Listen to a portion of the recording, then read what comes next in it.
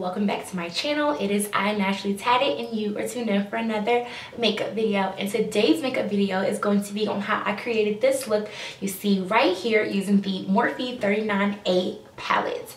Guys, this palette has literally been my go-to palette. I have not been able to use anything besides this 39A palette. It's literally amazing. It has all the transition colors that you need, shimmery shadows, transition colors, like literally everything. I absolutely love this palette, so I was very excited to film with this palette today. I also got to incorporate the LeBron and the Jackie Aina collab with artist Couture, and I was so excited to get my hands on this because it's so beautiful, and who doesn't love Jackie Aina? Hello. So yes, you guys, I hope you guys enjoyed this look. If you did, you know the deal. Do not forget to subscribe to my channel. Before we move on to the next clip, make sure you subscribe. Leave me some comments down below on what you guys think of this look, and I will see you guys in my next one. Bye. Okay, you guys, so first things first, I'm going to prep my eyes because I always do, well, I do my eyebrows first and then I do my eyeshadow, but I always apply concealer before I put on my shadows, and then I'm going to set that with the Laura Mercier translucent powder. Nothing new, it's just what I've really found to work best for me. I just feel like it really gives me a good canvas to put all my eyeshadows on. So we're on into the Morphe 39A palette, and I freaking love this palette. Like, it's become like my new favorite, like seriously.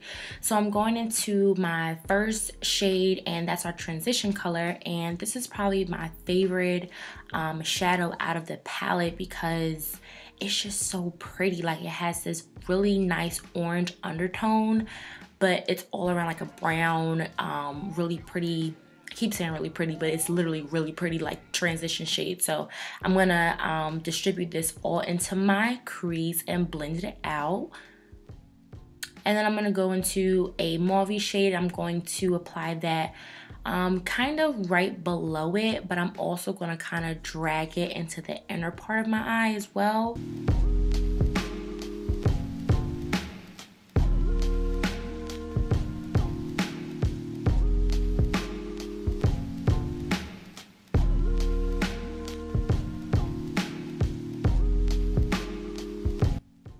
So next I'm going to go into a brown eyeshadow in that same palette, and I'm going to focus this just in the outer part of my eye. I am eventually going to blend it into my crease, but once this color is kind of distributed, and I'm going to use my crease color to kind of just blend out the harsh lines from that dark brown eyeshadow.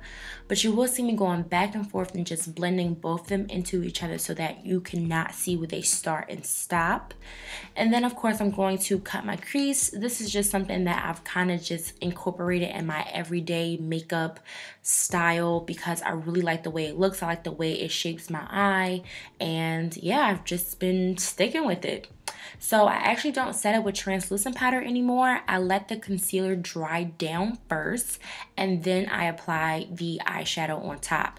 So you'll see in this clip that I do initially apply it with my finger, and then I kind of go in with a brush, a smaller detailed brush, just to kind of get in those fine lines. Because listen, cut creases, they're a little time consuming, so you don't want to mess up your hard work. So take your time with this part, go in with the brush if you need to kind of fine tune and make everything nice and smooth and perfect.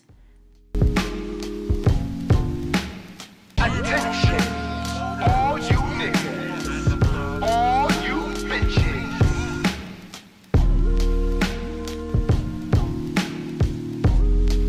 Okay, so after applying all of that shadow, I'm going to take a makeup wipe and wipe down my face to remove any fallout. And of course, I'm going to moisturize and prime my skin before foundation. And today's foundation is going to be the Huda Beauty Faux Filter Foundation.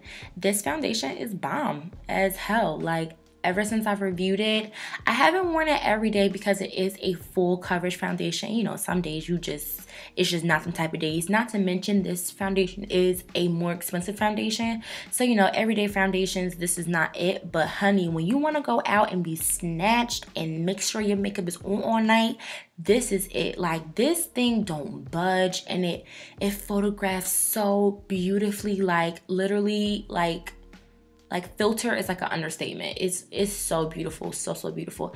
So you guys know the drill as far as my complexion goes. I like to highlight. Now I do cream contour though, which I really feel like it adds a lot more definition into my skin, because normally I'll just like bronze, but I really feel like the cream contour, it's an extra step. It's more stuff to do, yes, but I feel like I like the overall end result. I feel like it looks just way more defined, and you can really see my cheekbones, and like everything just pops more. So yeah, I really think I'm definitely going to be taking this into 2018 with me, because like I said, I wasn't really doing it a lot before, honestly, because I was being lazy and I just didn't want to blend out a cream contour. But I did it one day and I was like, oh, this made a huge freaking difference.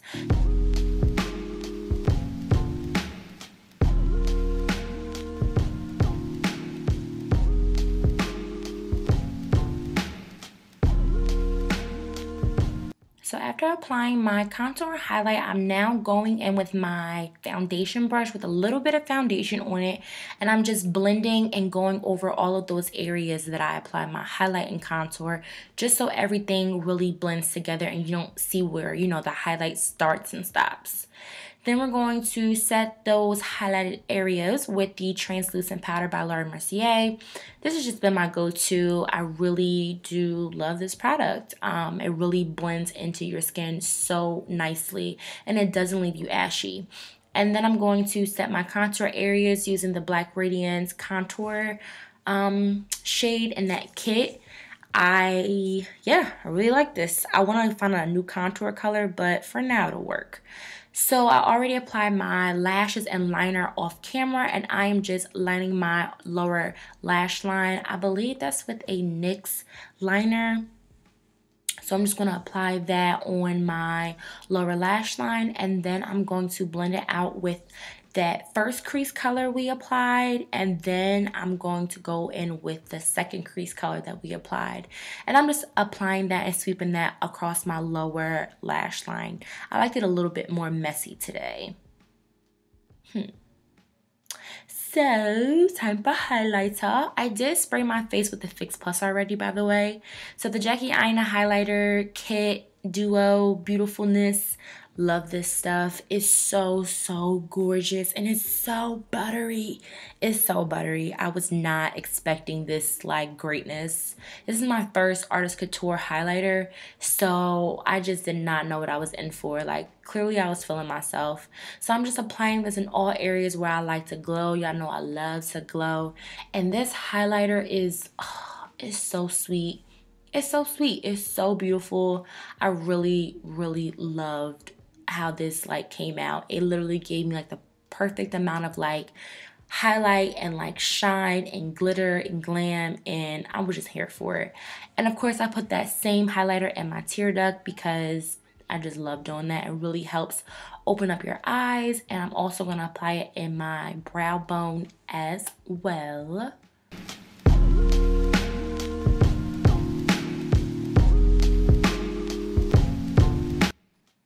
So moving on to lips, I'm just lining my lips with the NYX lip liner in brown.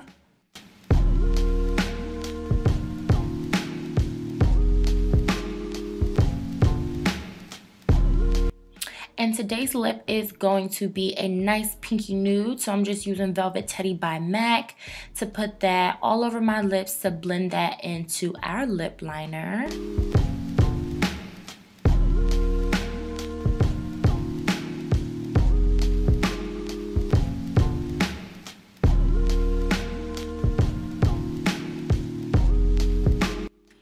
And then I'm going to top off this lip with the Too Faced Lip Injections Gloss in Spice Girl to give me a nice, you know, finish overall look.